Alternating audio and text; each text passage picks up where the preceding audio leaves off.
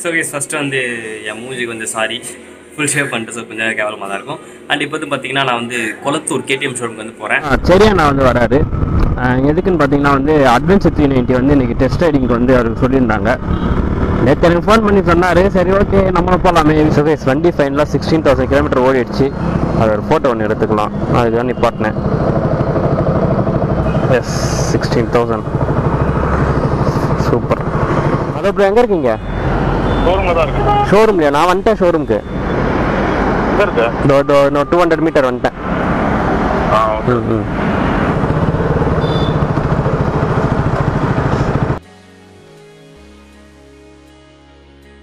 So S இது new Duke 200. இது எப்படி இருக்குன்னு பார்ப்போமா? சும்மா செட் பண்ணி பார்க்கலாமா? நல்லா இருக்கு ப்ரோ. சீட்டு 390 215 390 சும்மா வேற லெவல்ப்பா. இது கிளச் ஃபீல் செம்ம லைட். ஆசி 200 நல்லா கிளாஸியாக கொடுத்துருக்கான். 390 வந்து சும்மா மேட்டில் போட்டான். லைட்டாக மேட் ஃபினிஷ் கொடுத்துருக்கான். 200 ஃபுல்லாக கிளாஸி. பட் ஒயிட் கலர் எனக்கு பிடிச்சிருந்தது. இது ரொம்ப ஹைட்டாக இருக்க மாதிரி ஃபீல் ஆகுது. பட் ப்ரோ நான் கரெக்ட் ஆகிட்டு ப்ரோ. நான் ஷார்ட்லாம் கிடையாது. எனக்கே பாருங்க இப்படி வருது. இப்படி தான் வருது. 6 ஃபீட் இருக்கணும் போல இதை ஓட்டுறதுக்கு. RC 125 இந்த ADV 390 தான் வந்து ப்ரோ. இந்த 2 வண்டி பாருங்க bro. Spot billion with billion நல்லா இருக்குல்ல?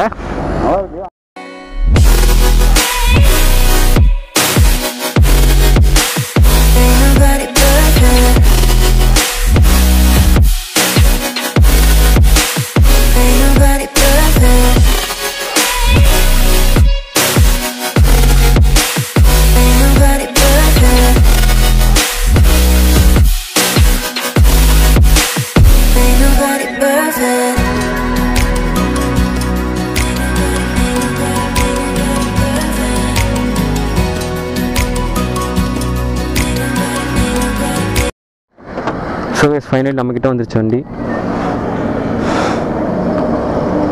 லோ ஃபியூவலில் இருக்குது. Heat, ABS road, ABS MTC. So guys main விஷயம் பார்த்தீங்கன்னா இங்கே வந்து உங்களுக்கு grip இது மாதிரி கொடுத்துருக்காங்க பார்த்தீங்களா? எனக்கு தெரிஞ்சு இது நம்ம இது ஸ்க்ரூ போட்டு இதை கழட்டிடலாம். இதை கழட்டிட்டா வந்து ஆஃப் ரோட் பண்ணுறப்ப இந்த இது வந்து செம்ம grip-ஆக இருக்கும். ஸோ அது ஒரு நல்ல விஷயம். எக்ஸாஸ்ட் வந்து நல்லா ஆப்ரேட் தூக்கி கொடுத்துருக்காங்க. So super. அண்ட் இன்னொன்று நோட் பண்ணிங்களா, நான் டயர் வந்து சொன்ன மாதிரி வந்து ஹை ப்ரொஃபைல் டயர் கொடுத்துருக்காங்க பாருங்கள். 130/80 கொடுத்துருக்காங்க. ப்ரொஃபைல் சைஸ் வந்து அதிகமாக இருக்குது பார்த்தீங்களா? 130/80. ஸோ இதனால் வந்து என்னென்னு பார்த்தீங்கன்னா டியூக்கில் வந்து 150/60 கொடுத்துருப்பாங்க. இதனால் உங்களுக்கு வந்து என்ன அட்வான்டேஜ் அப்படின்னு வந்து பார்த்தீங்கன்னா ஆஃப் ரோடிங் இந்த மாதிரி அட்வென்ச்சரஸ் பைக்ஸ்லாம் வந்து பார்த்தீங்கன்னா ப்ரொஃபைல் சைஸ் தான் வந்து ஹையராக இருக்கணும். ஸோ அப்போ தான் வந்து அது வந்து லைக் அந்த கல் முள்ளாக இருக்க அந்த ரோட்லாம் ஏறி போகிறப்போ வந்து எதுவும் அது டேமேஜ் பண்ணாமல் ரிம்ஸ்லாம் டேமேஜ் பண்ணாமல் இருக்கும். அண்ட் மெட்ஜர் டயர் கொடுத்துருக்காங்க 100/90. இது வந்து 3 ஸ்டெப் வச்சு அட்ஜஸ்ட் பண்ணிக்கலாம். இங்கே விண்ட்ஷீல்டு டக் டக்குன்னு தூக்கி. ஸோ இதில் இருக்கிற எலக்ட்ரானிக்ஸ் நான் உங்களுக்கு காட்டுறேன். ஃபிக்ஸ் ஆகிட்டு 1 bluetooth, display theme, shift light, traction control, cornering ABSலாம் கொடுத்துருக்காங்க. இங்கே வேறு லெவல்யா. ட்ராக்ஷன் கண்ட்ரோல் ஆஃப் பண்ணிட்டேன். இப்போ நான் ட்ராக்ஷன் கண்ட்ரோல் ஆஃப் பண்ணி செக் பண்ணி பார்க்கலாம். MTC ஆஃப்னு உங்களுக்கு காமிக்குதா? கூலண்ட் ஆயில் வேறு இங்கே கொடுத்துருக்காங்க. சரி ஓகே நான் ஓட்டி பார்த்துட்டு எக்ஸ்பீரியன்ஸ் சொல்கிறேன். எதுக்கு நான் வண்டியில் இருக்கிறத பற்றி சொல்லணுக்கா. அண்ட் இந்த டெயில் லைட் எனக்கு ரொம்ப பிடிச்சிருக்கு. ஸோ இது மென்ஷன் பண்ணணும்னு தோணுச்சு. 6 ஃபீட் இருந்தால் தான் இந்த வண்டி வந்து கண்டிப்பாக கரெக்டாக இருக்கும். Ready to race. நான் வந்து இப்போ ட்ராக்ஷன் கண்ட்ரோல் வந்து quick shift plus quick shift on பண்ணி வச்சுக்கிறேன். ஓகே குவிக் ஷிஃப்ட் ஆன் பண்ணிட்டேன். MTC ட்ராக்ஷன் கண்ட்ரோலும் ஆஃப் பண்ணிட்டேன். ஏன்னா ட்ராக்ஷன் கண்ட்ரோல் ஆஃப் பண்ணால் வண்டியோட ஃபுல் ஸ்டாண்டு போட்டேன்னா வண்டியோட ஃபுல் பர்ஃபார்மன்ஸ் வந்து செக் பண்ண முடியும்.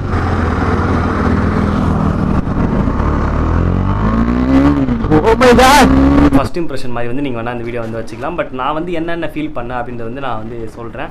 ஏன்னா ஆன் த ஸ்பாட்டில் சொல்லியிருந்தா நல்லாயிருக்கும். பட் இருந்தாலும் வந்து நான் வீட்டில் வந்து உடனே இந்த வீடியோ வந்து பண்ணுறேன்.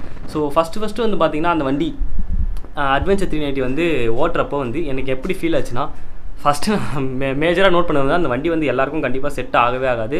ஸோ மினிமம் வந்து அந்த வண்டியை நீங்கள் ஓட்டினா மினிமம் 5'9" ஹைட் இருக்கணும். நான் வந்து 5'10".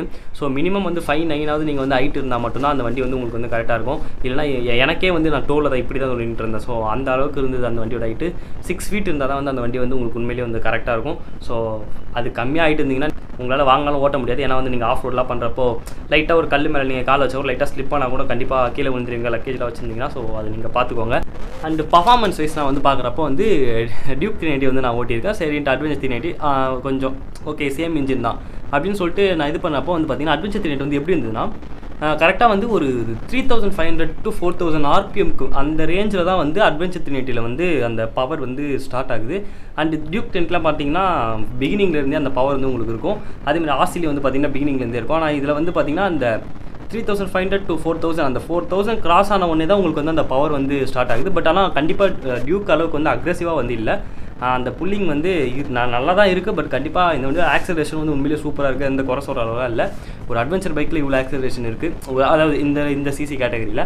ஸோ உண்மையிலே வந்து நல்ல ஒரு விஷயம். அண்ட் விண்ட் பிளாஸ்ட் வந்து பார்த்திங்கன்னா அந்த விண்ட்ஷீல்டு வந்து நீங்கள் அட்ஜஸ்ட் பண்ணிக்கலாம். ஸோ அது வந்து அட்ஜஸ்ட் பண்ணிங்கன்னா வந்து கொஞ்சம் கம்மியாக நினைக்கிறேன். நாங்கள் வந்து இருக்கிறதுலே கம்மி செட்டிங்கில் வச்சுருந்தோம். ஸோ அதனால் வந்து எனக்கு வந்து கொஞ்சம் விண்ட் பிளாஸ்ட் இருந்தது. கொஞ்சம் டக் பண்ணி ஓட்டினா மட்டும்தான் அந்த விண்ட் பிளாஸ்ட் வந்து நல்லா கம்மியாச்சு. அண்ட் வந்து பார்த்தீங்கன்னா எனக்கு இன்னொன்று ஃபீல் ஆகுது வந்து என்ன பார்த்தீங்கன்னா அது அந்த வண்டியில் ஏதாவது ப்ராப்ளமா இல்லை இந்த பைக்கோட இது வெயிட்டில் ஏதாவது ஒரு ப்ராப்ளமான்ட்டு என்னன்னு தெரியல. அது வந்து பார்த்தீங்கன்னா பைக் வந்து ரொம்ப வெயிட்லாம் கிடையாது, வந்து கொஞ்சம் வெயிட் கம்மியாக இருக்குது. அண்ட் அதனாலே என்னன்னு தெரியல, ஒரு 140 ரீச் ஆகிறப்போ வந்து வண்டி வந்து அந்த லைக் ஒரு கான்ஃபிடென்ட் வந்து கொடுக்கல, ஒரு ஸ்டெபிலிட்டி இல்லாத மாதிரி ஒரு ஃபீல் ஆச்சு. மேபி அது வந்து அந்த டெஸ்ட் ரைட் பைக்கில் மட்டும் அந்த மாதிரி ஏதாவது ப்ராப்ளமாக இருக்கலாம், இல்லை மற்றவங்களாம் கரெக்டாக இருக்கலாம், எனக்கு எப்படின்ட்டு தெரியல. ஆனால் எனக்கு ஃபீல் ஆனதை நான் அப்படியே உங்ககிட்ட சொல்கிறேன். ஸோ அந்த 140, 150 இதில் வந்து வண்டி வந்து என்னவோ அப்படியே காற்றுலேயே போகிற மாதிரி ஒரு ஃபீல் வந்து ஒன்று இருந்தது. எனக்கும் அப்படி தான் இருந்தது. எனக்கும் வந்து அப்படி தான் இருந்தது. அப்படி தான் எனக்கு ஒரு லைட்டாக வந்து வாப்ளிங் ஆகிற மாதிரி ஒரு ஃபீல், லைக் ஸ்டேபிளாக இல்லாமல் அப்படியே போகிற மாதிரி ஒரு ஃபீல் இருந்தது அப்படின்னு சொன்னார். ஆமாம் ப்ரோ, எனக்கு அப்படி தான் ஃபீல் ஆச்சு அப்படின்னு சொல்லிட்டு நான் ஓட்டு வந்து அப்படியே அவருக்கு சொன்னேன். ஸோ 2 பேருக்கு ஒரே மாதிரி தான் இருந்தது. அண்ட் அதுக்கப்புறம் வந்து பார்த்தீங்கன்னா டயர்ஸ் வைஸ் பார்த்தீங்கன்னா அது வந்து மெட்ஸில் டயர் கொடுத்துருக்காங்க. ஸோ grip வந்து உண்மையிலே நல்லாயிருக்கும். அண்ட் இன்னொன்று என்னென்னு பார்த்தீங்கன்னா டயர் சைஸ் வந்து கொஞ்சம் கம்மி, ஒரு 130 தான் கொடுத்துருக்காங்க. 130/80, 100/19 நினைக்கிறேன் ஃப்ரண்ட்டில். ஸோ டயர் சைஸ் வந்து பேக்கில் இன்னும் கொஞ்சம் பெருசாக கொடுத்துருக்கலாமா அப்படின்னு தோணுச்சு. பட் ஓகே, எல்லாம் ஓகேவாக தான் இருந்தது. பட் இதில் நான் கார்னரிங்கும் பண்ணேன். கார்னரிங் வந்து ரொம்ப எக்ஸ்ட்ரீமாக பண்ண முடியாது கண்டிப்பாக ஒரு அட்வென்ச்சர் பைக்கில். ஸோ ஓரளவு பண்ணேன். அந்த டயர் வந்து அது வந்து ஆஃப் ரோடிங் யூஸ் பண்ணுற டயர். ஸோ அது வந்து ஓரளவு நல்லா தான் இருந்தது. இப்போ அந்த டயர்லால் அவ்வளோதான் பண்ண முடியும், அந்த மாதிரி வந்து நம்ம வச்சுக்கலாம். பட் பர்ஃபார்மன்ஸ் வைஸ் பார்த்தீங்கன்னா அதை பெருசாக குறை சொல்கிற அளவுக்கு வந்து எதுவுமே இல்லை. பர்ஃபார்மன்ஸ் வைஸ் வந்து பியூராக நல்லா சூப்பராக இருந்தது. அந்த பவர் ஃபிகர்ஸ்லாம் வந்து எந்த குறையும் இல்லை. டார்க்லாம் வேறு லெவல், செம்ம புல்லிங்க. நீங்கள் லோடு வச்சுட்டு கரெக்டாக நீங்கள் டூரிங் பண்ணாலும் ஈஸியாக அந்த வண்டியில் வந்து உங்களுக்கு ஈஸியாக நான் சொல்கிறேன் 130, 120 ஈஸியாக க்ரூஸ் பண்ண முடியும். அதே மாதிரி அந்த வண்டியில் மிகப்பெரிய ப்ளஸ் பாயிண்ட் வந்து இது வரைக்கும் நான் KTM இன்ஜின் இந்த மாதிரி இருந்து பார்த்ததே கிடையாது.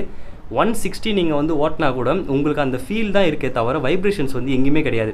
லைக் நீங்கள் வந்து எல்லா இன்ஜினுமே ஹை ரெவில் இருக்கப்போ அந்த ஃபீல் வந்து ரன்னு ஒரு ஃபீல் ஒன்று இருக்கும். அந்த ஃபீல் மட்டும்தான் இருக்கே தவிர அந்த வைப்ரேஷன்ஸ் வந்து சுத்தமாக எங்கேயுமே வரல. ஸோ அது வந்து எனக்கு அப்படியே டோட்டலாக அப்படியே வாவ்னு இருந்ததுப்பா, சூப்பராக பண்ணியிருக்காங்க. அந்த இன்ஜின் வந்து நல்லா டியூன் பண்ணியிருக்காங்க. ஸோ அது வந்து உண்மையிலே வந்து கண்டிப்பாக பாராட்டலாம் அந்த விஷயத்தில் வந்து அந்த இன்ஜின் இதெல்லாம் வந்து சரி பண்ணதில்லை. அண்ட் இன்னொன்று வந்து என்னென்னு பார்த்தீங்கன்னா சஸ்பென்ஷன் வைஸ் வந்து பார்த்தீங்கன்னா எனக்கு வந்து இதில் வந்து எனக்கு வந்து என்ன சொல்கிறதுன்னு வந்து தெரியல. ஒரு மாதிரி நான் கன்ஃபியூஸ்டாக இருந்தேன். எப்படின்னு சொல்கிறதுனா ஸ்டிஃபாகவும் இல்லை, சாஃப்டாக இருக்குன்னு சொல்ல முடியல, ஒரு நார்மலாக இருக்குன்னு எனக்கு ஃபீல் ஆகலை. ஏதோ ஒரு டிஃப்ரெண்ட் கைண்டாக இருந்தது. ஆனால் பட் வந்து அதனால் அதில் வந்து எனக்கு எந்த பெயின்லாம் எதுவும் வரல. கண்டிப்பாக அந்த பைக்கில் பெயின் நீங்கள் எந்த பெயினுமே உங்களுக்கு வராது. ஸோ சஸ்பென்ஷன் வைஸ் பார்த்தீங்கன்னா ஓகே, ஃப்ரண்ட்டெல்லாம் ஓகே, நார்மலாக இருக்கிற அப்சைட் டவுனை விட இது நல்லா ஸ்மூத்தாக இருந்தது. பேக் ஓகே, எப்போவுமே இருக்க மாதிரி தான் இருந்தது. அண்டு கைஸ் பிரேக்ஸ் சத்தியமாக சொல்கிறேன், ஃப்ரண்ட் பிரேக் வந்து வேறு லெவல். நான் 150 போய் ஜஸ்ட் ஒரு ஃபிங்கர் லேஸாக வந்து புல் பண்ணாலே போதும், வண்டி அப்படியே ஸ்டாப்பிங் பவர் அப்படியே அமுங்குது. அண்ட் குவிக் ஷிஃப்டர் வச்சு விளையாடி நின்ற quick ஷிஃப்டரில். So and quick shifter note பண்ணது பார்த்தீங்கன்னா அப் ஷிஃப்ட் வந்து நல்லா ஸ்மூத்தாக இருக்குது. ஆனால் டவுன் ஷிஃப்டிங் வந்து கொஞ்சம் டைட்டாக இருக்குது. மேபி நான் குவிக் ஷிஃப்டர் வந்து இப்போ தான் ஃபஸ்ட் டைம் வந்து யூஸ் பண்ணுறேன். ஸோ அது வந்து எல்லா பைக்லையும் அப்படி தான் இருக்குமான்னு வந்து தெரியல. நான் ஷோரூமில் கேட்டதுக்கு வந்து இந்த ரேஞ்ச் பைக்கில் வந்து அப்படி தான் ப்ரோ இருக்கும். பட் நீங்கள் வந்து கொஞ்சம் ஹை ரேஞ்சில் நல்ல காஸ்ட்லேயே போனீங்கன்னா உங்களுக்கு எல்லாமே ஸ்மூத்தாக வரும் அப்படின்னு சொன்னாங்க. பட் எனக்கு வந்து தெரியல. பட் ஆனால் குவிக் ஷிஃப்டர் வேறு லெவல். அதேமாதிரி வந்து ட்ராக்ஷன் கண்ட்ரோல் வந்து நான் ஆஃப் பண்ணிவிட்டு ஓட்டி பார்த்தேன். அந்த வண்டியில் வந்து உங்களுக்கு மொபைல் சார்ஜர் நீங்கள் அந்த ஒரு அடாப்டர் மாதிரி போட்டு பண்ணுவாங்களே கார்லலாம், ஸோ அந்த மாதிரி போட்டு நீங்கள் சார்ஜ் பண்ணிக்கலாம். அதேமாதிரி மொபைல் மவுண்ட் வந்து நீங்கள் அங்கேயே இடம் கொடுத்துருக்காங்க. நீங்கள் அதை ரிமூவ் பண்ணிட்டு அது மேலே மவுண்ட் ஒன்று ஃபிக்ஸ் பண்ணி நீங்கள் அங்கேயே வந்து ஃபிக்ஸ் பண்ணிக்கலாம். அண்ட் சைடில் வந்து 2 கம்பி மாதிரி கொடுத்துருப்பாங்க, ஒரு பிளாஸ்டிக் இருக்கும். அதை நீங்கள் ரிமூவ் பண்ணிட்டு அங்கே ஜெரிகேன் வந்து ஃபிக்ஸ் பண்ணிக்கலாம் அப்படின்னு சொல்லிட்டு சொன்னாங்க. ஜெரிகேன் மீன்ஸ் பெட்ரோல். நீங்கள் லடாக்லாம் போனீங்கன்னா வந்து எங்கன்னா பெட்ரோல் கிடைக்காத இடத்துக்கு போனீங்கன்னா பெட்ரோல் வந்து கேரி பண்ணிட்டு போகிறதுக்கு ஒரு கேன் இருக்கும். ஸோ அதெல்லாம் நீங்கள் ஃபிக்ஸ் பண்ணிக்கலாம் அப்படின்னு சொன்னாங்க. அட்வென்ச்சர் டூரிங் வந்து உண்மையிலே அந்த பைக் நல்லாயிருக்கும். பட் ஆனால் அந்த ஹை ஸ்பீடில் வந்து அந்த ஸ்டெபிலிட்டி நான் சொன்னேன் தெரியுமா, அதேமாதிரி வந்து ஹை ஸ்பீடில் வந்து அந்த ஸ்பீட் நம்ம ஆக்சலரேஷன் பண்ணிகிட்டே இருக்கிறப்ப தான் வந்து அந்த ஃபீல் ஆகுது, லைட்டாக வாப்ளிங் அந்த மாதிரி ஃபீல் இருக்குது. அதனால் பிரேக்கிங் பண்ணுறப்ப நான் 150 நீங்கள் பிரேக்கிங் பண்ணுறப்ப கூட கரெக்டாக வெயிட் வந்து நல்லா ஸ்ட்ரைட்டாக இறங்குது. ஸோ அந்த பிரேக்கிங் வைஸ் எனக்கு வந்து எந்த குறையுமே இல்லை. அந்த பேக் பிரேக் வந்து ரொம்ப மட்டமாக இருக்க மாதிரி ஒரு ஃபீல் ஆச்சு. மேபி பிரேக் பேட் வந்து தேஞ்சா சரியாயிடும்னு நினைக்கிறேன். ஏன்னா நான் 400 கிலோமீட்டர் ஓடி இருந்தது அந்த வண்டி. மேபி தெரியல, அது என்னன்னு தெரியல. பேக் பிரேக் வந்து எனக்கு நார்மலாக எல்லா பைக்லேயும் வந்து பைட் கம்மியாக இருக்கும், ஓகே நான் அது சொல்லுவேன். இதில் வந்து கொஞ்சம் ரொம்ப கம்மியாக இருந்த மாதிரி ஒரு ஃபீல் ஆச்சு. அண்டு ஃப்ரண்ட்டு பிரேக்கு வேறு லெவல், சீரியஸாக எக்ஸ்பெக்ட் பண்ணவே இல்லை இந்த அளவுக்கு இருக்கும்னு நினச்சி. இன்ஸ்ட்ருமெண்டல் கன்சோல் வந்து பார்த்தீங்கன்னா அப்படியே 390 இருக்க அதே சேம் தான், அதில் இருக்கிற எல்லா செட்டிங்ஸும் வந்து அப்படியே இருந்தது. இதில் வந்து எக்ஸ்ட்ரா உங்களுக்கு ட்ராக்ஷன் கண்ட்ரோல் இந்த லைட்லாம் வந்து கொடுத்துருப்பாங்க. அது வந்து எம்டிசின்னு சொல்லுவாங்க, அது கேடிஎம்மில் ட்ராக்ஷன் கண்ட்ரோல் சம்திங் ஏதோ மோட்டார் சைக்கிள் ட்ராக்ஷன் கண்ட்ரோலாக ஏதோ வரும், அது எனக்கு ஃபுல் ஃபார்ம் வந்து தெரியல, ஆனால் அது ட்ராக்ஷன் கண்ட்ரோல் தான். அண்ட் வந்து குவிக் ஷிஃப்டர் நீங்கள் வந்து ஆஃப் பண்ணிக்கலாம், அது வந்து ஒரு ஆப்ஷன் கொடுத்துருக்காங்க. ஆனால் ஏபிஎஸ் வந்து நீங்கள் ஆஃப் பண்ண முடியாது. BS6 வண்டியில் வந்து எதுலேயுமே வந்து நீங்கள் ஏபிஎஸ் ஆஃப் பண்ண முடியாது. கைஸ், அந்த வண்டியில் இன்னொரு நல்ல விஷயம் என்னென்னு பார்த்தீங்கன்னா, ரேடியேட்டர் வந்து நல்லா கர்வாக கொடுத்துருப்பாங்க. அப்படி கொடுக்கறனால என்ன அட்வான்டேஜ்னு வந்து பார்த்தீங்கன்னா, உங்களுக்கு வந்து இன்னும் வந்து கூலிங் வந்து இன்னும் நல்லா எஃபிஷியண்ட்டாக இருக்கும், எல்லாரும் வந்து ரேடியேட்டரே நல்லா படும். அண்ட் இன்னொரு விஷயம் என்னென்னு பார்த்தீங்கன்னா, அது வந்து 2 ஃபேன் வந்து கொடுத்துருக்காங்க கூலிங்க்கு, இது வந்து ஒரு அட்வான்டேஜ் உங்களுக்கு. ஸோ கைஸ், அண்ட் கம்ஃபர்ட் பற்றி கேட்டிங்கன்னா, அந்த வண்டி வந்து உண்மையிலேயே வந்து செம்ம கம்ஃபர்ட்டு, சூப்பராக எந்த பெயினுமே வராது. திரும்ப அந்த பாயிண்ட் வந்து நான் மென்ஷன் பண்ணுறேன், சூப்பராக டூரிங்க்கு வந்து உண்மையிலேயே செம்மையாக இருக்கும், ஈஸியாக க்ரூஸ் பண்ணலாம். வைப்ரேஷனே எங்கேயுமே வைப்ரேஷன் வரல, அந்த ஃபீல் மட்டும்தான் இருக்குது. அந்த ட்ரன்னு ஒரு ஃபீல் வரும் தெரியுமா, அந்த டாப் ஸ்பீட் போகிறப்ப இன்ஜின் ரோர் ஆகிற ஃபீல். ஸோ அது மட்டும்தான் இருக்கே தவிர வைப்ரேஷன் வந்து எங்கேயுமே கிடையாது. என்ன கேட்டிங்கன்னா அந்த பைக் வந்து வாங்கலாம், பட் ஆனால் ஒரு எக்ஸ்ட்ரா கொஞ்சம் பாயிண்ட் பார்த்தீங்கன்னா கொஞ்சம் வெயிட் ஏற்றி இருக்கலாமோ அப்படின்னு ஒரு பாயிண்ட் வந்து தோணுச்சு. பட் ஆனால் வெயிட் ஏற்றினா வந்து வண்டி வெயிட் அதிகமாகிடுச்சுன்னா அந்த ஆஃப் ரோடிங் பண்ணுறப்ப கொஞ்சம் கஷ்டமாக இருக்கும்னு சொல்லிட்டு நிறைய பேர் வந்து சொல்லி நான் கேள்விப்பட்டிருக்கேன். அண்ட் ஏன்னா நான் பெருசாக ஆஃப் ரோடிங்லாம் பண்ணது கிடையாது, ஸோ எனக்கு வந்து தெரியாது. ஆனால் இந்த மாதிரி சொல்லியிருக்காங்க, வண்டி வெயிட் அதிகமாச்சுன்னா ஆஃப் ரோடிங் பண்ணுறது வந்து கஷ்டம். லைக் நீங்கள் வண்டி வெயிட்டோட லக்கேஜும் நீங்கள் கண்டிப்பாக லக்கேஜ் வைப்பீங்க, அது வேணால் எனக்கு தெரியும் லக்கேஜ் வைக்கிறத பற்றி. லக்கேஜ் வச்சிங்கன்னா கண்டிப்பாக நீங்கள் வந்து கஷ்டமாக இருக்கும். லக்கேஜ் வச்சிங்கன்னா அது வெயிட் வந்து நீங்கள் லைட்டாக சாஞ்சா கூட பேலன்ஸ் பண்ணுறது கஷ்டமாக இருக்கும். பட் வெயிட் வைஸ் அவங்க கேடிஎம் நல்லா பண்ணியிருக்காங்க. ஸோ கைஸ், இது வந்து நான் அப்படியே சும்மா ஷார்ட்டாக தான் நான் வந்து சொல்லியிருக்கேன், ஏன்னா வந்து ஆன் த ஸ்பாட்டில் சொன்னால் நான் வந்து நிறையா பேசுகிறேன். ஸோ இப்போ வந்து நான் கரெக்டாக என்னென்ன ஃபீல் பண்ணணும் அது எல்லாத்தையுமே சொல்லியிருக்கேன். அண்ட் ஹெட்லைட் இப்போ விசிபிலிட்டி வந்து என்னால் செக் பண்ண முடியல, ஆனால் கண்டிப்பாக வந்து இது வந்து 390 இருக்குது, அதே சேம் லைட் தான். ஸோ அதனால் நான் 390 வந்து நைட் டைமில் வந்து ட்ரைவ் பண்ணியிருக்கேன். ஸோ 390 வந்து நல்லா தான் இருக்கும், அந்த பெருசாக குறை சொல்கிற அளவுக்குலாம் வந்து அந்த லைட் விசிபிலிட்டிலாம் இருக்காது. ஸோ கண்டிப்பாக இதுலேயும் வந்து நல்லா தான் இருக்கணும். இப்போ நான் ஆக்சலரேஷன் செக் பண்ணலாம். என்னால் வந்து ரன்னிங் வந்து பேச முடியாது, ஏன்னா உங்களுக்கே தெரியும் என்னோட மைக் வந்து கேவலமாக இருக்கும். ஸோ நான் வீட்டில் போய்ட்டு என்னோட எக்ஸ்பீரியன்ஸ் வந்து நான் இப்போ ஷேர் பண்ணுறேன். ஸோ முடிஞ்சால் இப்போ ஷேர் பண்ணுறேன். ஓகே, 6000 RPM ரைஸ் பண்ணிவிடுவோம். 6000 RPM.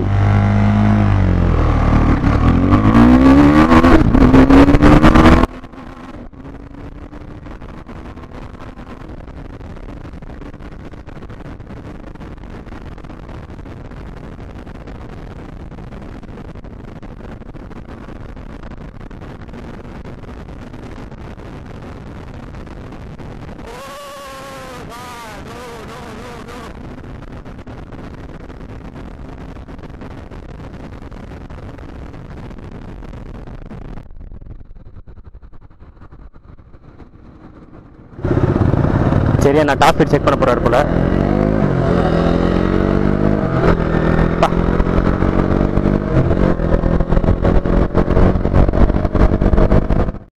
So guys, test right எல்லாத்தையும் வந்து முடிச்சாச்சு. ஸோ முடிஞ்சிச்சு, சும்மா சரியா நான் வந்து வண்டி பார்த்துட்ருக்காரு வாங்கலாமா அப்படின்னு சொல்லிட்டு. ஐ மீன் எப்போ வாங்குவாருன்னு தெரியல, புக்கிங் எப்போ பண்ணுவார்லான்னு தெரியல, இதுதான் வாங்குவாரான்னு தெரியல. நான் சும்மா சொல்கிறேன், சீட் ஓப்பன் பண்ணி நான் பார்த்துட்டு. ஸோ கைஸ், நான் இங்கேருந்து கிளம்புறேன். சரியா, நான் டீட்டெயில்ஸ் தான் கேட்டிருக்காரு. வீட்டு ஓனர் வர சொல்லிட்டேன் முன்னாடியே கொஞ்சம்.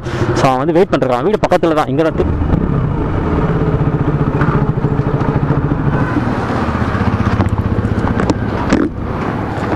எதுக்கு பக்கடா? எதுக்கு பக்கடா? என்ன பண்றீங்க? vlog பண்ணிட்டு இருக்கேன். அது வாட்ச் பண்ணு. போறதா சொல்ற வேண்டியது இது ஒரு vlog-ஆ? ஆமா. ஸோ ஓகே கைஸ், எனக்கு வந்து தெரிஞ்ச அளவுக்கு நான் ஃபீல் பண்ண அளவுக்கு என்னென்ன ஃபீல் பண்ணணும், என்னென்ன பிடிக்கல, என்னென்ன பிடிச்சதோ எல்லாத்தையும் சொல்லிட்டேன். தேங்க்யூ.